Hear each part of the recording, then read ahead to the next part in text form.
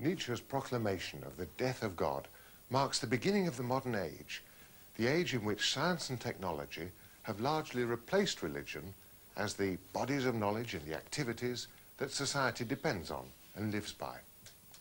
At least one traditional understanding of what God means was at an end. Yet the theme wasn't novel. As we've seen, it's been building up for centuries. Even as far back as Galileo, the idea was already coming in that the way the world works is neither moral nor purposive, but simply mechanical. A mechanical universe no longer reveals any guiding hand at work in it. So the new secular, scientific worldview cannot give the old kind of support to religious belief. It seems that faith must be separated from cosmology, our theory of the world, and become more inward and ethical. As we've seen in this series, many Christian thinkers have been attempting just that. Pascal turned away from the objective God of the philosophers and sought a new way to a hidden God known by the heart. Kierkegaard sought to keep God's transcendence, but within the sphere of the spiritual life. Jung's God was an image buried deep in the psyche of the whole self that we are to become. Albert Schweitzer's God was an ethical inspiration, the ground of the will to love. These thinkers were moving away from the old cosmic, literal theism. Instead, they saw God as hidden in the heart, by which they meant perhaps as the soul's guiding ideal. A new idea of God has been slowly taking shape, but perhaps nobody yet had managed to spell it out entirely satisfactorily. Well, we've one more thinker still to meet, as remarkable a character as perhaps anyone else in this series. In the autumn of 1908, he came here to Manchester University's Aeronautical Engineering Laboratory. He was 19 years old, and his name was Ludwig Wittgenstein. He was an impulsive, sociable character, at that time still very well-to-do. He was highly musical. He made many friends, but he didn't have much to say about his exotic background.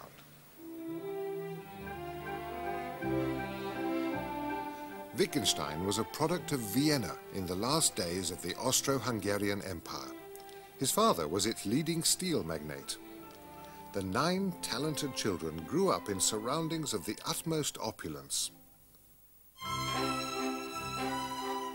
But they belonged to a new generation which rejected this high bourgeois culture, preferring modernism in art, Puritanism in morals, and truth and simplicity in all things. This outlook shows in Wittgenstein's early choice of engineering as an honest profession. In Manchester, he designed and then began to build a jet reaction engine that would deliver the thrust at the tip of the blades. Over 30 years later, aircraft such as the Fairey Gyrodyne were built on this principle.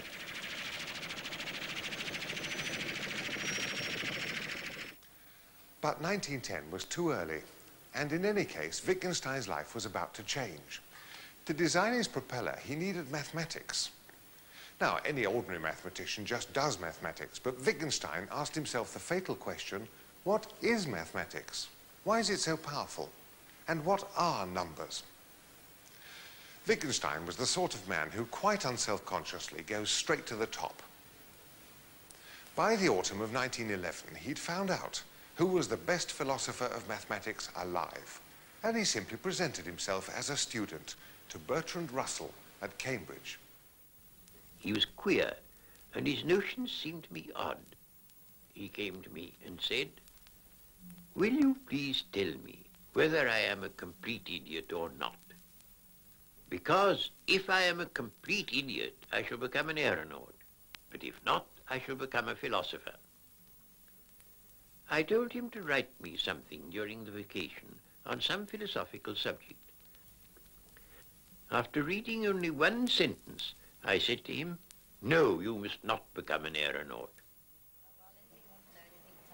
Although Wittgenstein spent so many years in Cambridge, he was never at ease with the clannish, ritualistic and enclosed side of academic life. In fact, he thought it corrupt and much preferred the town to the gown. Like Nietzsche, he had a great need for freedom. He never married nor owned a house. He liked to live in digs, which he kept changing, and he frequently vanished altogether.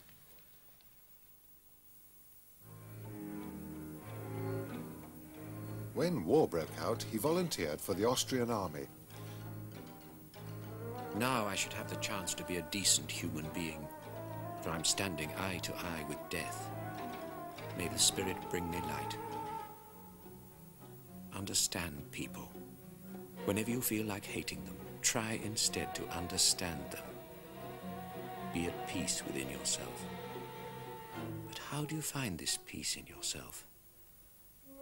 Only if I live in a way pleasing to God. Only so can one bear life. The war destroyed the world Wittgenstein had grown up in. His life changed. He gave away his money and became a country school teacher in Austria.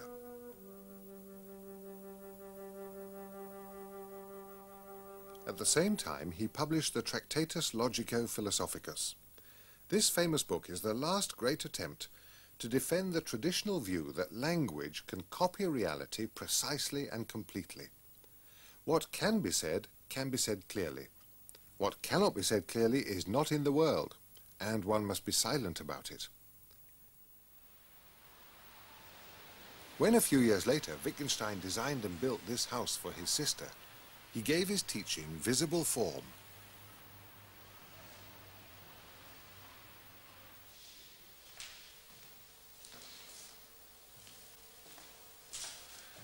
Wittgenstein's approach to architecture was stringently functional.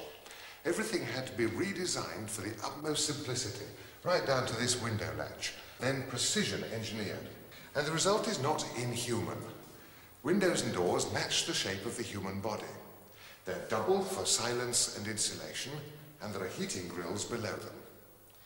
The whole thing is exact and spare and sublime, like Wittgenstein's philosophy.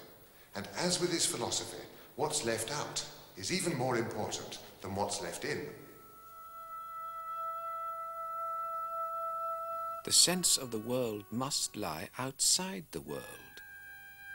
In the world, everything is as it is, and everything happens as it does happen. In it, no value exists. God does not reveal himself in the world, feeling the world as a limited whole. It is this that is mystical. What did Wittgenstein mean by God in his early philosophy? The house gives a clue. After a while, the geometrical tranquility of this place begins to remind us of a mosque, a place where God is so exalted and transcendent that no image at all is possible. Can you imagine an idea of God so exalted that the sense of the presence of God and the sense of the absence of God coincide?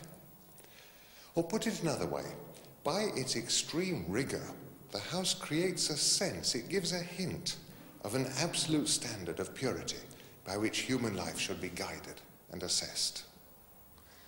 Wittgenstein once said he liked the idea of a silent religion. Silence tells no lies. Silence does not deceive. We feel that even when all possible scientific questions have been answered, the problems of life remain completely untouched. Of course, there are then no questions left, and this itself is the answer. The solution of the problem of life is seen in the vanishing of the problem. What we cannot speak about, we must pass over in silence. In 1929, 40 years old now, Wittgenstein unexpectedly reappeared in Cambridge after a 16-year absence, and soon began teaching. From 1933, word went round that in his classes in Trinity College, he was developing an entirely new philosophy. The classes were held in this room at the head of K Staircase in Hewell's Court. By the window, his writing table, the shoe boxes in which his notes were stored, and the deck chair in which he habitually sat. The austerity and bareness of the room which was his own living room as well as his teaching room, reflects his Tolstoyan personality and style of life. As each student arrived, he or she collected a wooden folding chair from the landing outside. It was unwise to be late. The class met twice a week for a grueling 2-hour session. We know Wittgenstein planned these sessions carefully because the published students' notes of them tally with his own unpublished manuscripts. But during the class, Wittgenstein thought aloud and occasionally terrified the students by questioning them. What is philosophy? Here's an example. Every day we ask each other the time and answer without any hesitation. But suppose one day we ask ourselves, what is time? Now we suddenly seem to be landed with a genuine classical philosophical problem, a very difficult one. Wittgenstein says that these problems arise through a disease of language. A myth has held us captive. We're caught up in the idea that words are names and that the meaning of a word is the thing that it stands for. And then we start investigating what that thing can possibly be. Wittgenstein had himself held such a view, but now he was trying to shake it off. Instead, he asks us to see words as doing jobs. Words are tools of many different kinds. Words are like chess pieces. The meaning of a piece is its powers, the part it can play in furthering the game. Well, all language is like that. We play games with language. Our language is a function of the way we live. It's a tool of social interaction. Now, this may sound rather abstract, but in fact it changes everything. The old theory of meaning summoned up great nebulous abstractions which philosophers then worried about. But Wittgenstein's new point of view is strictly practical. Look at the grammar, he says. Look at the way the language works. If only you can see that clearly, you'll see all there is to see. Look at the grammar of ethical terms, and such terms as God, soul, mind. One of the chief troubles is that we take a substantive to correspond to a thing. The words soul and mind have been used as though they stood for a thing, a gaseous thing. What is the soul is a misleading question. So